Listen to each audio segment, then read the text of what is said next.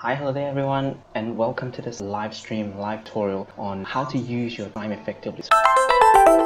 So really, the purpose of kind of creating this group is to kind of give you guys kind of a place for support, because I kind of know, in these times of uncertainty, there are really a lot of issues regarding, whether my exam's going to continue. There are a lot of schools currently closed down, a lot of public exams, in high school, even university. A lot of people that aren't sure what things are going to go like in the future. So here's kind of like this community is kind of like a support group for you. Asking questions. We're gonna have tutorials like this, hopefully more regularly, as we are all kind of a lot of people in lock. Hi Haneen, welcome.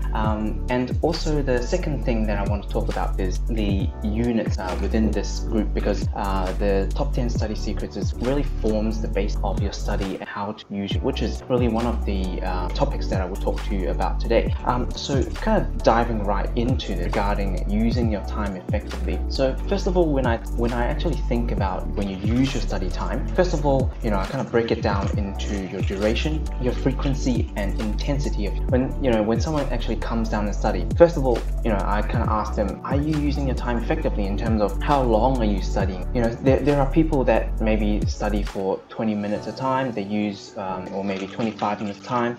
They use something called a Pomodoro technique. Maybe that works for them well. And I've heard students also say that they study for 4 hours at forcing themselves in the library for the whole afternoon, and not taking breaks in between. So the problem comes with this is, with my first tip on studying effectively is really understanding your own study efficiency curve. So when I actually think about this, you've got your productivity right here, and you've got your amount of study over on the time here and product here. So the problem is when you first start, you're kind of in this warm-up zone, right? What I call warm-up zone. So what a lot of people would prone to doing, they would study for 5 minutes, then they check their phone, then they study for 5 minutes, then they check their phone again. So the productivity actually never reaches a peak, where I call productivity zone. So this kind of tends to be normally about 30-minute mark.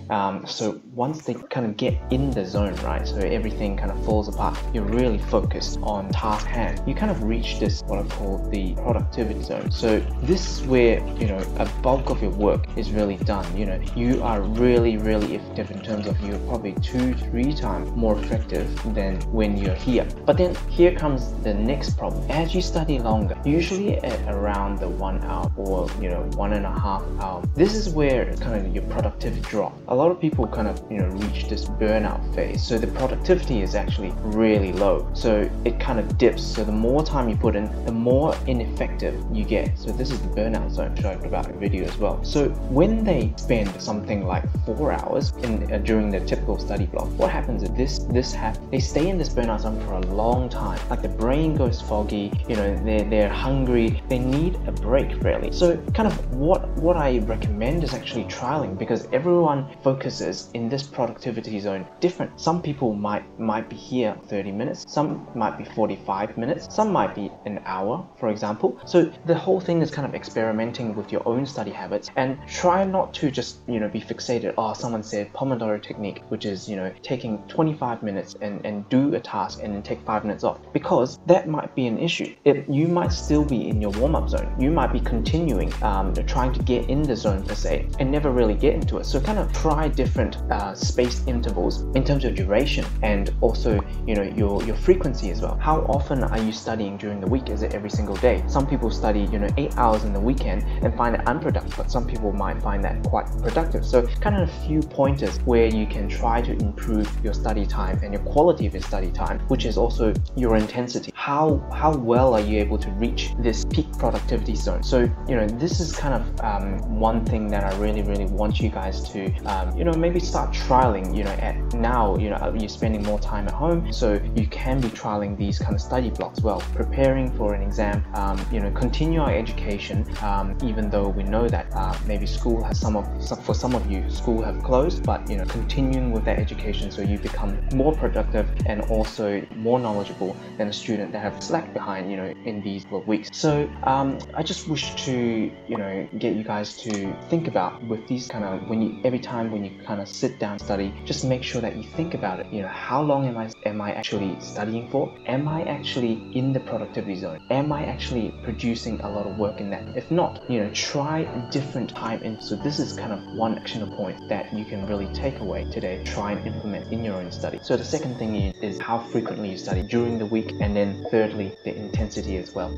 Romain, thank you for, sorry, I don't know if I'm pronouncing your name correctly, and you're asking, can we still be as productive on the night? So definitely, one of the things that you really need to trial and error, particularly for your study, is really trialing whether what kind of person you're, in terms of, are you really a early person or are you a night owl person? For me, I tried to follow what successful people do. Try to wake up at 5 a.m. at night and 5 a.m. in the morning and try to do work. My brain just goes fuzzy and it doesn't really wake up. But for example, during my study period, I'm able to stay up to 2 a.m., 3 a.m. every single night, and my brain is still really focused. So kind of that trial and error to see whether, again, assessing whether your productivity is high during the night, during the afternoon, and during the morning, and really just kind of picking your battles, right? You can't really study the whole day, but pick the time that you study the best. So I hope that kind of addresses your problem and also addresses your question as well. So I think we're just going to conclude this mini tutorial right here. If you have any further questions, make sure that you use the community, also use the units as well. We're just going to conclude this live video right here, and I hope that you and your family are staying safe, and I hope this is okay.